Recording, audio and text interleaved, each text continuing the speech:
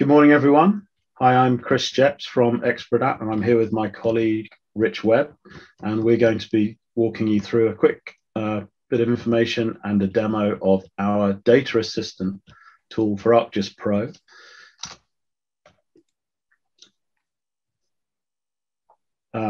Just a little note about Exprodat. We are an oil and gas and energy specialist GIS services and products provider. We're based in Europe and the US, and we are an Esri Gold partner and have been for many years, and we're part of the GTEC group. We're here today to look at one of our extensions for ArcGIS Pro. As I said, it's called Data Assistant. We do have a couple of other extensions for exploration workflows and some unconventional workflows, which is useful to be aware of. The kind of things we'll be doing in Data Assistant today will essentially create data that you can analyze in your own workflows, but also in our other products.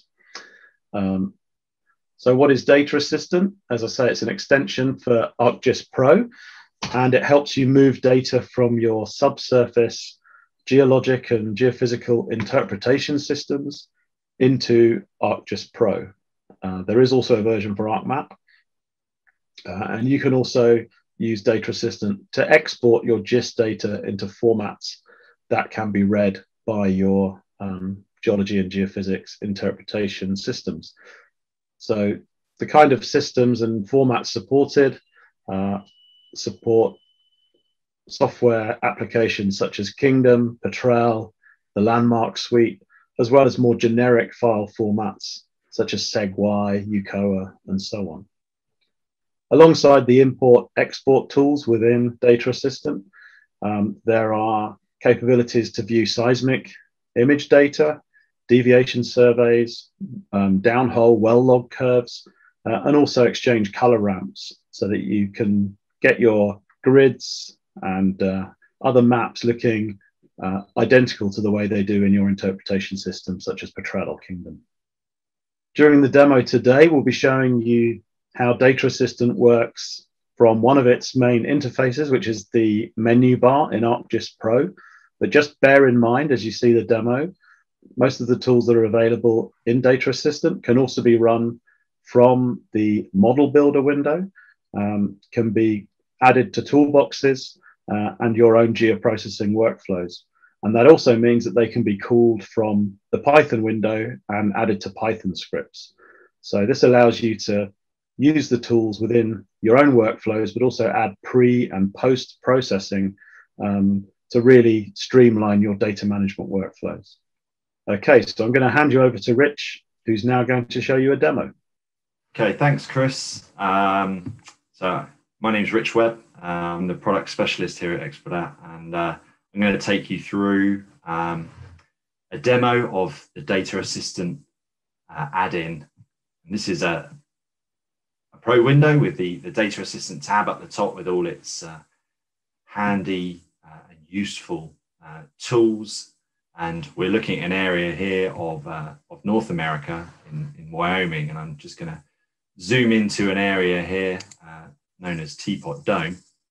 And we're going to take a look at some data in this area, importing it and using some of the various tools that Data Assistant has to offer.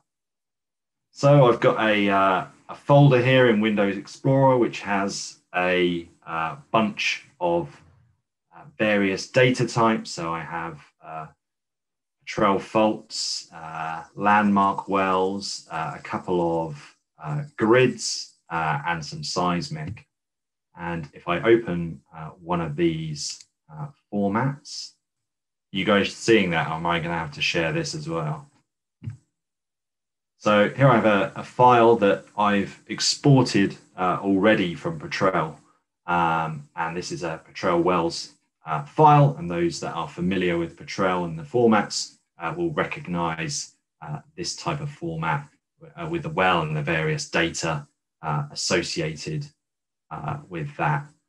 So I'll go back to the Pro window now.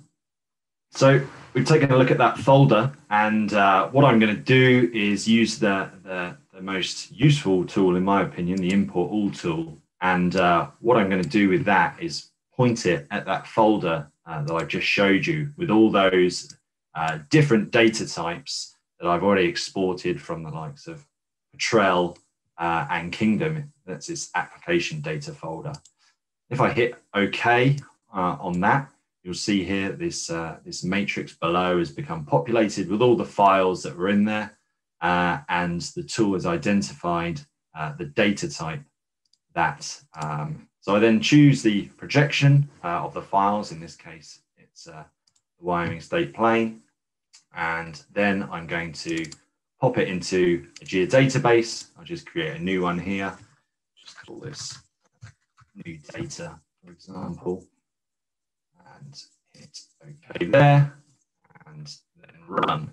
So with this amount of files, it will probably take a couple of minutes to do its work. And whilst that's all ongoing, of course, the good thing about Pro and Geodatabase is that the map and things like that are still accessible. So I can dock this, for example, to the side. I can move the map around, zoom in and out to get a better. So you're not just stuck waiting for the tool to finish. I can open up the details window, for example.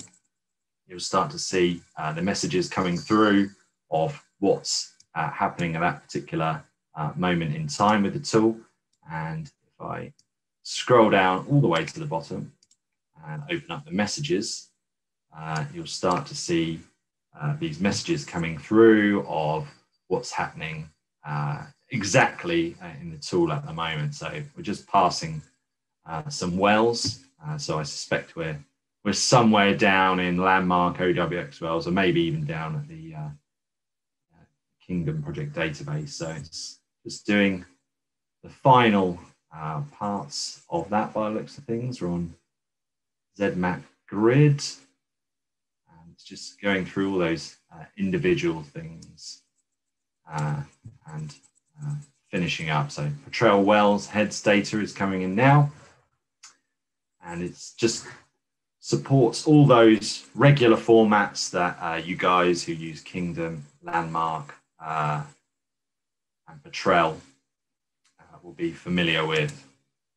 Okay, so that's finished all its importing there. So you get a nice green message saying it's completed, and I'll close those guys down for now. So here we're left with all our imports, and I'm just going to tidy up the display a little bit so we can take a look at some of these a bit closer. So I'll take some wells up to the top, and I shall take some faults as well. Got a set of faults down here, some Petrel faults. Pop that guy up there. And we also want some 2D seismic as well. So we'll have these geographics, 2D lines. So we've got a nice mix of different format types. And I'll just turn off some of these other ones so we can get a nice unobstructed view of those selected data. This. So I've got a Petrel grid, and I'm going to change that color bar in the background in a sec. But first up, let's change the wells to look a bit more like oil and gas symbols. Let's just import the symbology here from one that I made earlier. And I've got my well symbology here, and I'll just hit run on that. And you start to recognize wells looking a bit more like oil and gas wells than just dots. So now I'm going to use another one of Data Assistant's really handy tools. This is the Convert Color Ramp tool. And this, I can export a color ramp from any of the supported formats and apply it to a grid in ArcGIS Pro. I can also do the reverse, and I can export a grid from Pro into a specific format, and you can take that over to your interpretation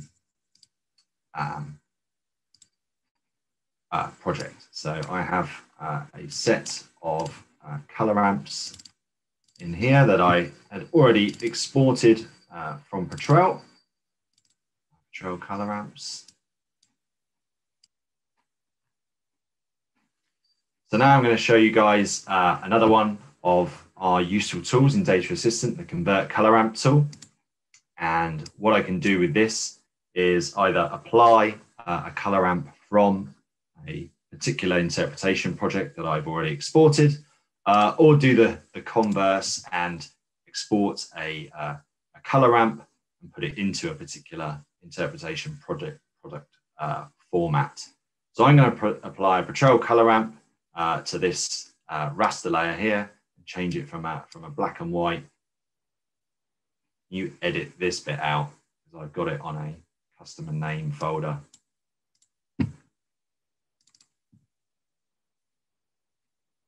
I've got a particular set of Patrol color ramps already exported from Patrol that I'm going to use. So I'm going to use this rainbow one here. I just hit OK and apply, and it will apply that Patrol color ramp to that raster in ArcGIS Pro. I can also use this nice handy label seismic lines tool to quickly label up this 2D survey, and I just hit apply on that. You'll start to see something that looks a lot more familiar and a lot more like a interpretation project. Zooming in here, and I can turn on the faults, for example, get some more geological data in there. You can easily identify maybe some areas of missed pay in this amplitude map between the faults. So that's the end of the kind of basic uses demo.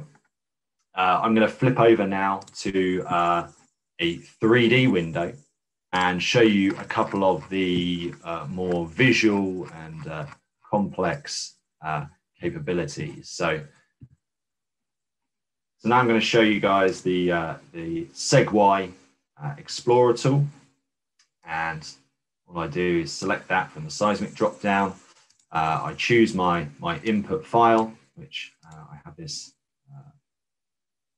line B file here, which is a 2D line in this map in the background, this northern cross-cutting one. So I select my data type, I select my navigation location in the file. I can check these kinds of things by flipping over to the Trace Preview tab, and we see that this has X and Y values, so it's an indicator that's a good thing. I then check on the Create Multi-Patch feature, and because this seismic's time data, I have to input a rough depth conversion. And then I choose an output location, so I'm just going to pop it in the new database that I created. Hit save and hit run.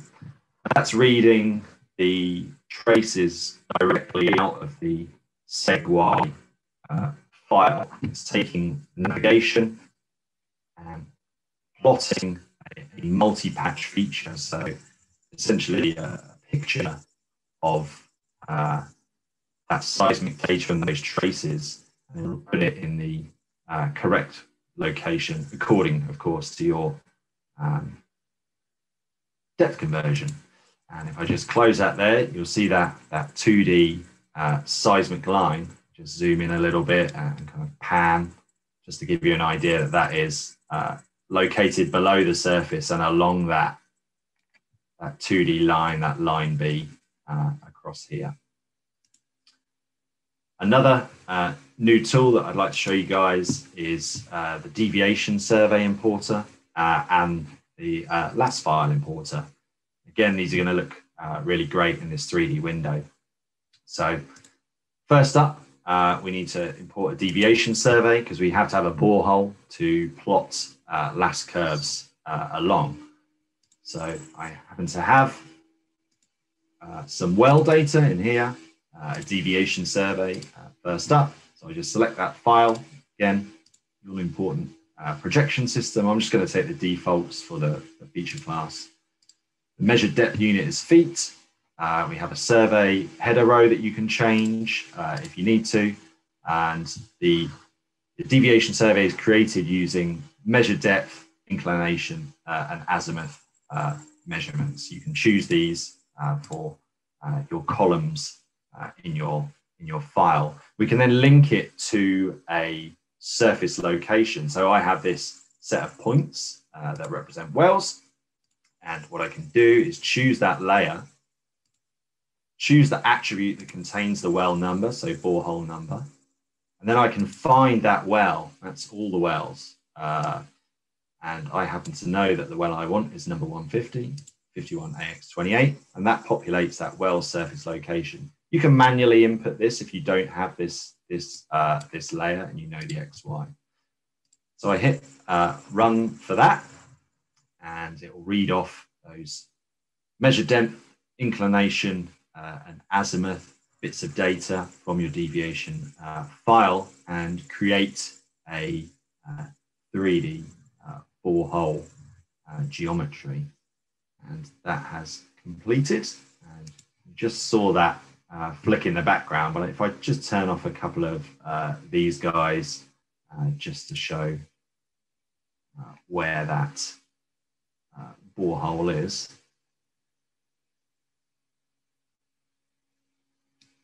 And give it a bit of a pan. Maybe turn off the seismic line as well. And you'll see that borehole there linked. If I just turn this back on again, actually. Linked at the top to the well itself.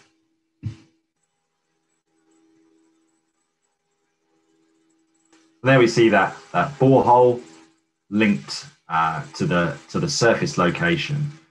Now I've got a borehole. What I can do is use another of the wells tools, the import LAS log curves tool, and place a LAS curve in exactly where it should be along a borehole. So again, if I go into my well data, pick up the LAS file, set the projection. I'm just going to take the default feature class, and then I tell it what the well path layer is. So it's the one we just created here.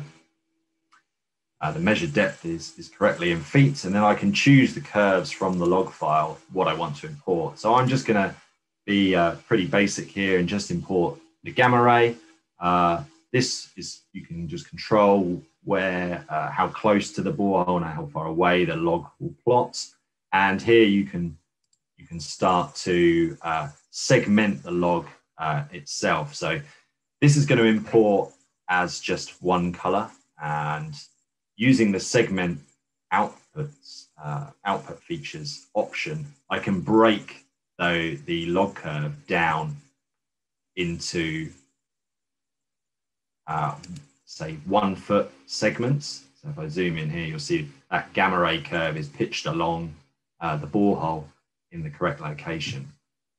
If I flip over to another map, just to show you a couple of more